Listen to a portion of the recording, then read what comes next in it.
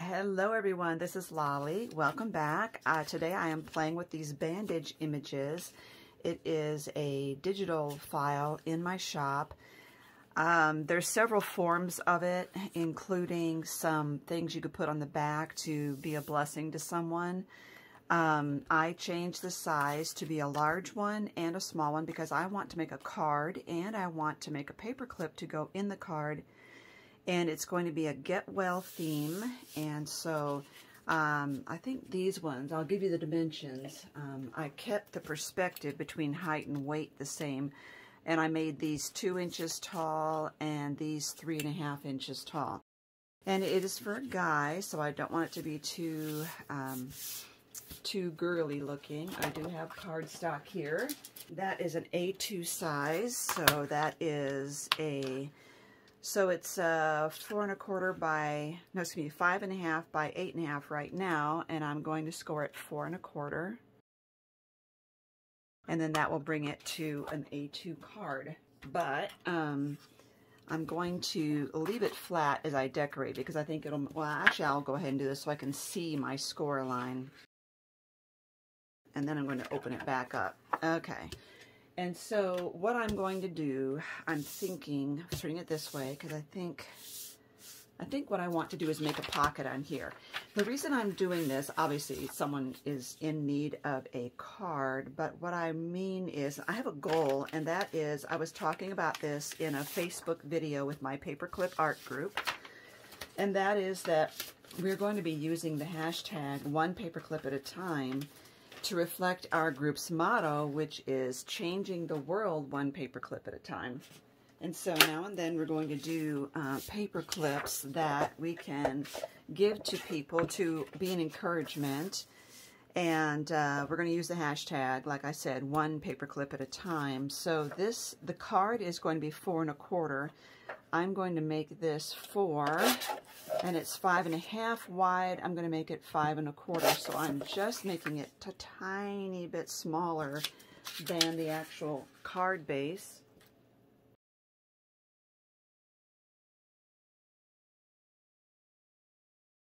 Now I want to make a denim pocket, and I have a stamp set, a stamp and die set from Stampin' Up, but it is just a pinch too small for what I'm wanting. So I'm going to measure here, and I'm going to cut a rectangle first. I'm going to say that I want my pocket to be 3.5 inches wide. It's going to be a little wide pocket, not a, let's just make a 3.5 inch square and see where we get from there. Okay, and how I need to alter it from there. So what I want to do is get my pencil, and I'm going to draw the effect that I want. I'm going to find the center here on the bottom. So if this is 3.5, I want 1 3/4 right there. And then I'm going to come up, let's try just 1/2 inch, see if that's enough. And 1/2 inch. It's hard to see pencil on this paper. The question is, will it look like a pocket? Is there enough of a slope there? I think so. I'll go with it. I wouldn't do much more of a slant than that. Okay, so that gives me a sort of a pocket there. And I'm wondering about, I have a thought here. I'm actually going to score this and make a little flap over the top. So, not very much, just 3/8 of an inch. So it's between 1/4 and 1/2 is where I want to go with that. And then I'm going to glue that down to hold it in place.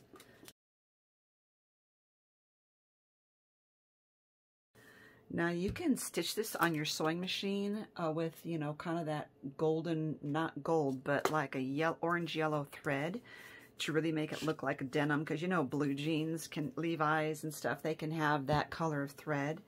I don't really want to stitch on this tiny project, but what I think I'm going to do is take a fine point pen here and just make little dark stitch lines on it. did it on the cuff, and I'm doing it all the way down here. You could do a little, like a chevron or a little loop of stitches there, but I think what I want to do instead is to stamp on here. I have Feel Better Soon, Be Well Soon, which obviously needs a little B with it, and I have I Hope You Feel Better Soon. And I think this one looks a little less feminine than the rest of them. So let me get my ink out. It's a very old stamp, and it is from Hero Arts. Oh my goodness. I think it's F330. My glasses broke, and I wear trifocals for stamping, and I didn't realize just how much I relied on glasses until they broke, and now I'm using readers, and boy, it's not working. I'm hesitating now because I was wondering about embossing, but I'm just going to go ahead and go for it. Oops, I can see I missed out on the F here, so I'm going to fill that in. Oh, it's not much. It's just right there. Not bad. Okay, this aside to clean. And so then that will be my little pocket there, and I am planning on putting some Band-Aids in there like this. And so I thought how cute it would be if I could put little sentiments on the Band-Aids, or little hearts, or yet something on the back, but then there's no guarantee that he would pull them out and actually look at the backs. So I might be better off doing something on the front. Now, this one says loved, and I think that's important. Cute. And I have, these are just various stamps that I have found here and there. This one says believe. Oh, that's so cute. And blessed. I think some of these came from a set. This is a Stampin' Up! One here. And this one says missed. And he's been out of action for a while. I need to let him know he's missed. And then I have these two as well. I found another one that says you're delightful. I don't think that's going to fit. This one says I'm glad. There is you. And let's see. Oh, take time to enjoy life's simple joys. This one might not fit all the way in there. We'll see. Could also do some color on here. Whoop, just made it. Woo! Okay. That just made it. So I'm going to glue this pocket on. Again, this is a really simple card here. You know what might be cute would be a button on this. Or buttons in the corners. You know how sometimes buttons have metal reinforcements in the corners? That might be cute. Okay, so that's down there. Now I'm wondering, get these together. So, okay, so there we go. We have that. I will look at my buttons later. Right now what I want to do is go ahead and focus on these. And this has a much smaller stamp area, so I'm not sure if any of these will fit. Mist will fit, but let me get a heart punch. This one might be a little small, and I'm not sure. I wonder if I could use my scraps of the plaid, if that would even show up, or should I go with a solid? Probably a solid would be better. I could do it, but I think I would need to distress the edges to really make that stand out a little bit. I think I'll go with a red solid. Let me get my scraps. Another thing would be to do two, one there and one here, and then it shows up a little better that way.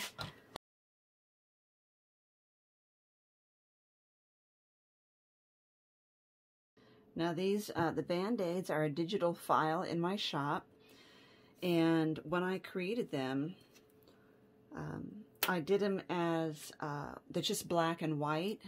You know, it's basically an transparent image so that you could put it on whatever color cardstock you want. When I did it this time, I did it on white, but I colored them in Silhouette Design Studio, so you don't have to do that. Now I can do them like this, I can do them this way, but then it wouldn't necessarily look like a Band-Aid. I can do two like this. I'm just thinking of how I want that. I really would like to get a sentiment on this one. I don't know if it would show up. Okay, let's try that. If I don't like it, I'll use a different Band-Aid. I moved it off to the side a little bit there. Okay. I could do it like this, and that way they both show up. Okay, I think we're going to go for that. So, get my paperclip blanks out.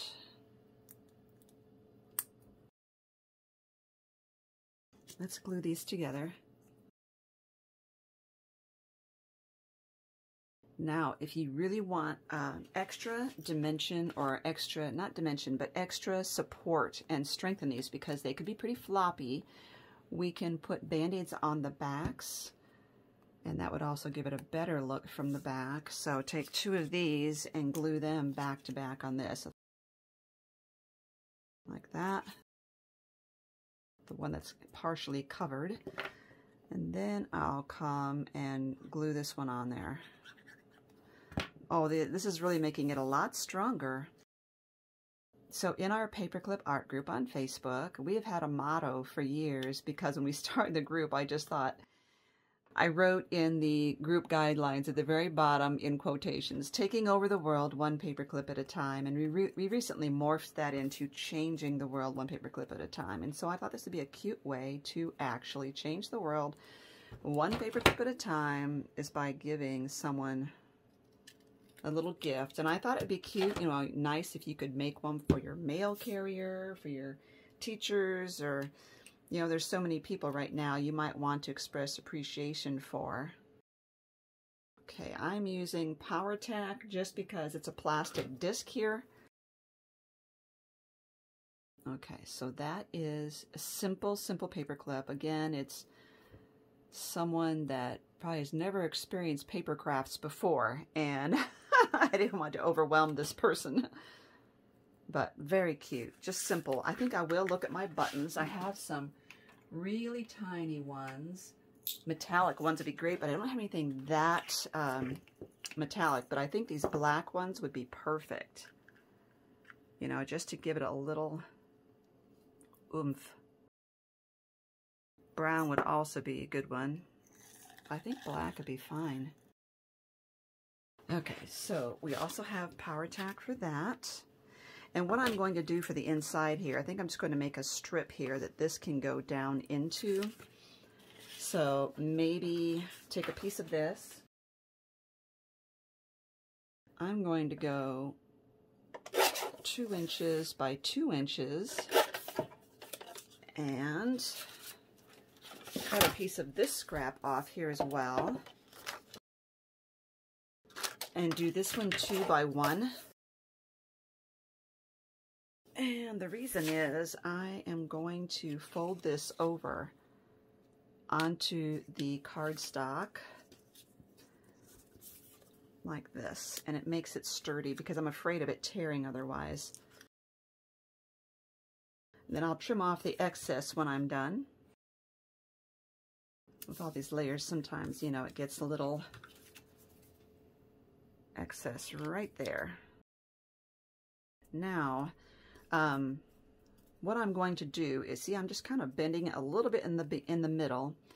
When I'm ready, I will clip this on and then glue the 2 sides into my card. I don't want to glue it in there completely flat and then try to slide this in there, because I'll be missing the dimension to do that. Right now, I'm just going to put this upside down and let this set very well while I glue these buttons on, and then I will come back when everything is all set up well, and I will give you a follow-up on here. So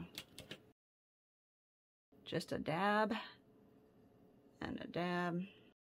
I think the pocket looks pretty good. I'm looking at my arms and I realize it looks like I'm wearing a bathrobe. I'm not. It's a plushy tie-dye kind of zip front. Oh, I really like that with the buttons right there. It gives it just an added pinch. Now, if I was doing this and I wanted a feminine version, you could add lace to your pocket, more decorations to the pocket.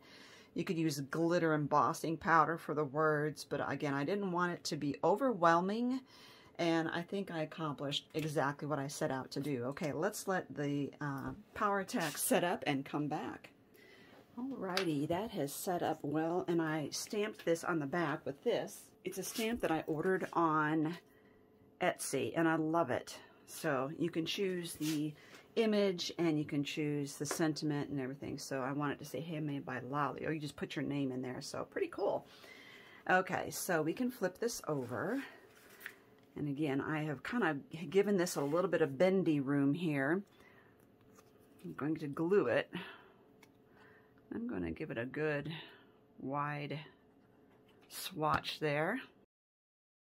Put it right there. And hold on to both sides, and then all I need to do is put a sentiment on here, write my note, and send it on its way. Now, you know this is pretty thick, so it's not going to fold really flat, and with this paper clip in there, it's not going to even, I think I need to put it in a padded envelope is what I'm saying. You know, mail it as a parcel, because the paper clip's too thick.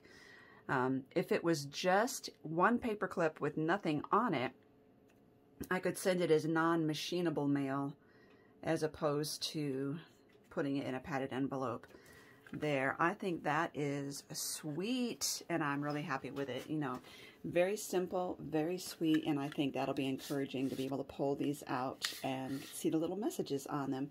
Thank you for watching, and look down below. I'll give you a link to the Paperclip Art Group.